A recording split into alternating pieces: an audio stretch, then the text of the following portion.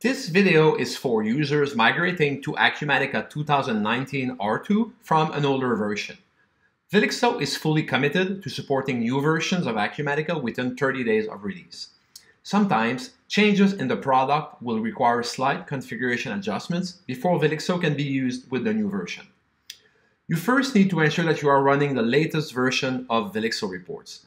To do that, click on the Acumatica toolbar, then Advanced, and check for updates.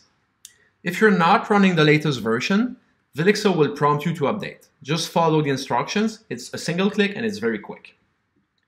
After your Acumatica system is upgraded, please complete the following steps from any Velixo connected spreadsheet.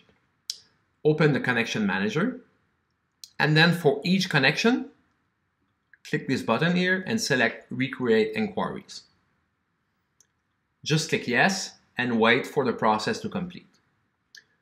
Some changes were made which require us to update the inquiries we use to integrate Velixo Reports with Acumatica.